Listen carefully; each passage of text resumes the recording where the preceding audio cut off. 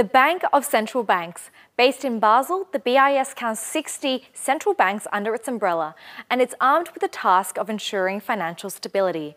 But to what extent has blockchain found its way into these financial institutions, and how are central banks looking at digital currencies? Let's find out. Mr. Carstens, welcome to the program. Thank you very much for having me. Now, you once said in a speech, good technology does not suffice for good economics. In your view, is blockchain a good technology? Well, I think it's a good technology, but what really is critical is to which purposes or which end do you apply that technology. Blockchain is very, very powerful. It really facilitates many aspects, in particular how to follow a very detailed ledger in almost instant time, and that can have very interesting applications in the financial markets. So the key really is in the details. You say it comes down to the purpose behind it. Regarding the conversation we are having about blockchain right now, do you feel that its impact has been overstated in economics?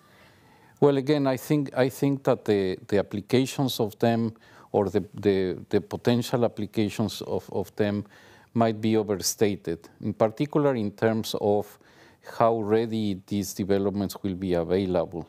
Again, one thing is to have the technology, the other is how to apply it. And oftentimes what has happened, especially in this debate about innovation and its applications into financial markets, I think, the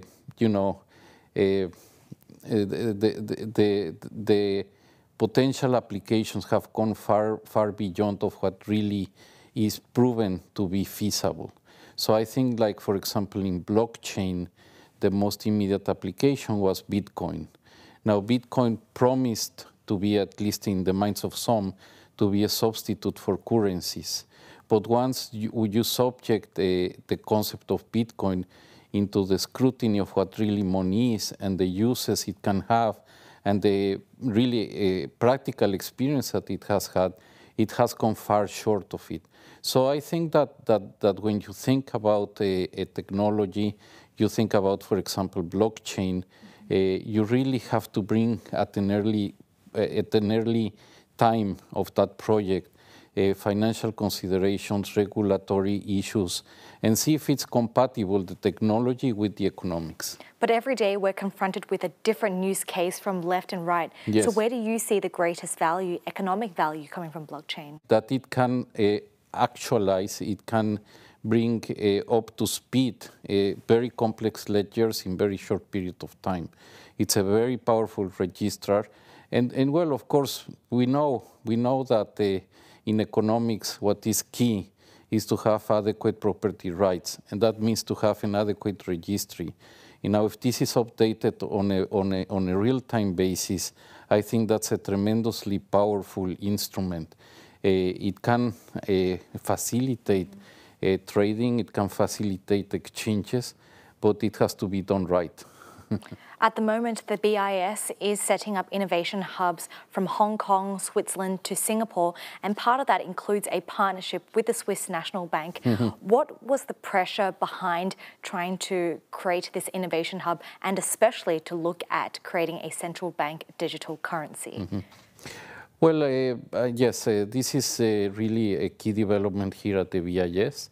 As you well said, we here at the BIS are the bank of the central banks. We don't not only do banking, but also we do research, and we foster collaboration among the members. Now, all central banks are facing the challenge of innovation and technological development. Technological development is moving very, very fast, and is moving in different parts of the world at the same time. It's very difficult for each single central bank to keep track of what is going out there. Therefore, there are economies of scope and scale of bringing together the effort and having a collaborative approach into it. And therefore, whatever is happening in Singapore, in Hong Kong, in Europe, we will have the ability, hopefully, to detect it on time and incorporate it into our thinking about how could it affect central bank operations and the functioning of the financial markets.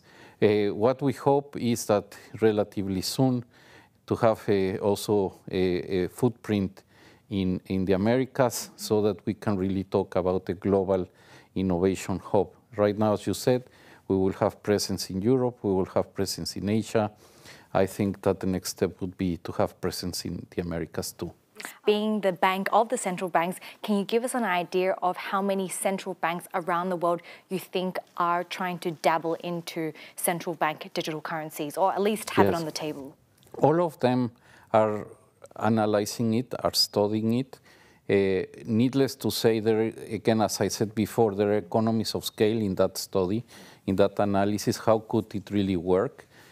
I would say that the reality that is out there makes it difficult to make the case of moving extremely fast into putting central bank digital currencies on the table, in particular for retail uses.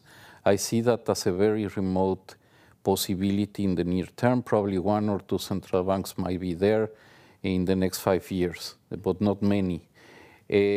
Why? Because the application of central bank digital currencies for the retail purposes is an extremely demanding proposition, and it has very serious consequences for the functioning of the financial system. Therefore, it has to be studied quite in detail. And again, the case needs to be made for it to be necessary. So far, I don't think we have a case where a central bank digital currency for retail purposes is necessary. Many central banks are working on wholesale central bank digital currencies. There the progress is far bigger, there is more experience. Therefore, I think that the evolution in that field is probably will be obvious sooner rather than later. And to put that all in a nutshell, you're trying to say that central bank digital currencies are a good to have, but not a must have. Yes. And timing is important, and the reach of it is also very important. Speaking of timing, China has been ramping up efforts to create its own digital currency.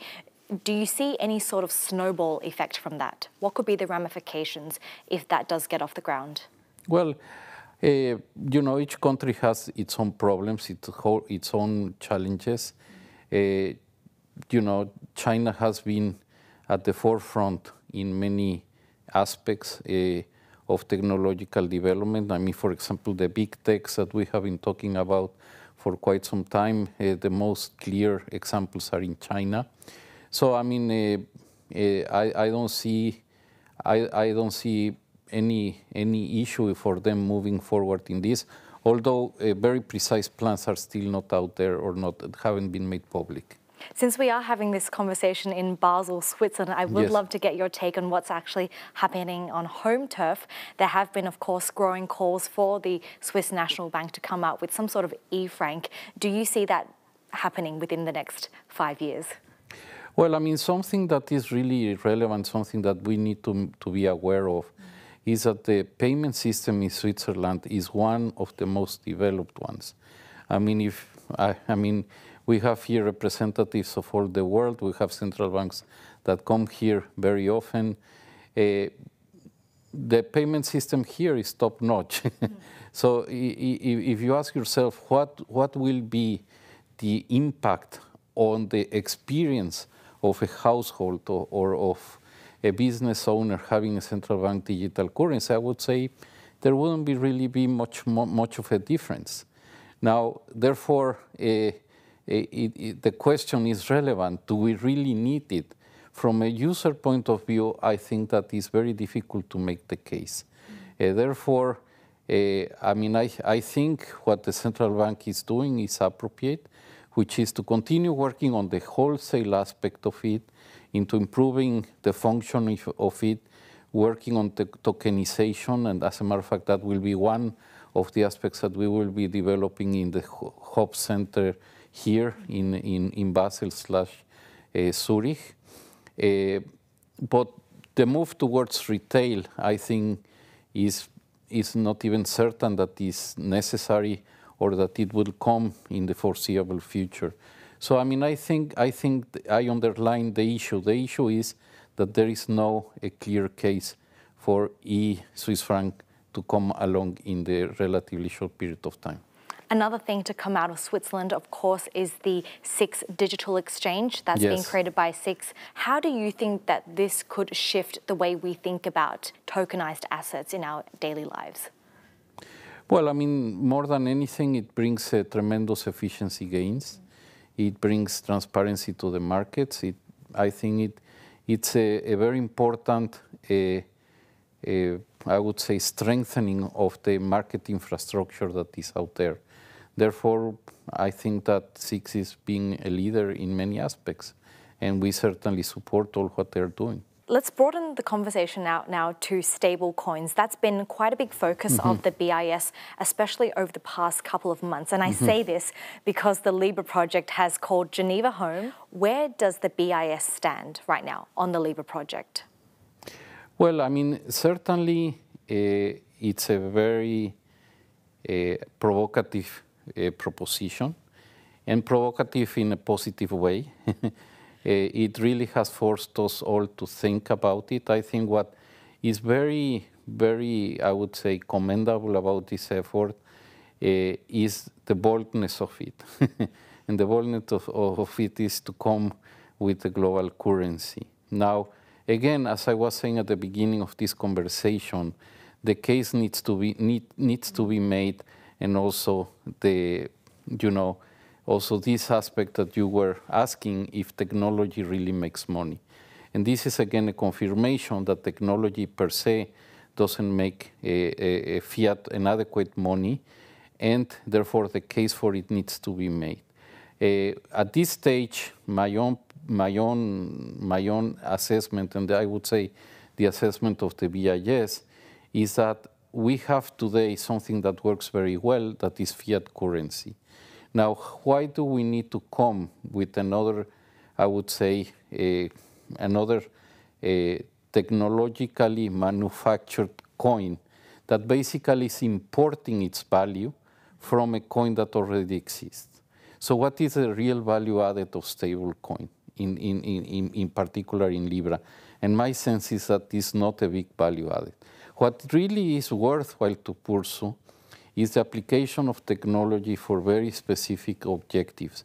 And the objectives that they have put on the table, and I really commend them, is to use the best of technology and the best of our imagination and our research to bring down cross-border payment costs and to promote financial inclusion. Many aspects of their proposal are very, very valuable, and I think that the attention should go towards those goals, but the application towards stable currency or stable coin is probably not the best direction of the application of these new technologies. So at the moment, Libra still needs to make a better case to convince you and the BIS as an entity. Absolutely. So where do you see the standard before such a project can have its legs and take off the ground? Well, I mean, first of all, it's important that also we can look under the hood of what the Libra is. Because have you had a chance? We haven't yet. So I think that's one important aspect. Second, I would say, a very important aspect is everything that has to do with AML CFT. I think, and know your client, I think that's a big hurdle. And any project of this dimension needs to certainly to comply with those aspects. In September, you hosted the meeting, and part of the meeting members was the Libra Association as well. Can you give us an idea of what went on behind those scenes? Well, I mean, I think what went behind the scenes is I would say, a very lively debate, very lively conversation. But more than anything, I think that it exemplifies what needs to happen as we move forward. I would say one of the very important outcomes of that is that as we think about the future of the financial system, of the payment system, what works the best, and it proves to be today the best, is private-public partnerships. Is what should it be private sector, innovators do, and how can they build on the public infrastructures and those aspects of the financial system that works well. I think to build further that public-private partnership is important. I think also what was really worthwhile is to bring together public and private sectors and debate the pros and cons of the different proposals. A final conclusion was not reached, but certainly very positive aspects were identified there just because of the dialogue that took place. Of course, these conversations are still continuing, and if we could just quickly wrap up, there's so much talk about stable coins overall. At the moment, do you see more risk or more opportunity behind them? Well, more than anything is what do we understand by stable coins and what is the application of them? We already have stable coins that work. I mean, a stable coin might be the mileage that you get in your frequent flyer account in whatever airline you have. That can be sort of a stable coin. The point is, and also stable coins, for example, are used to make more efficient some settlement systems. Now it has a very clear application. I would say contained into itself. What is new about stablecoin and what is new about Libra is the boldness of the proposal to come with a global currency.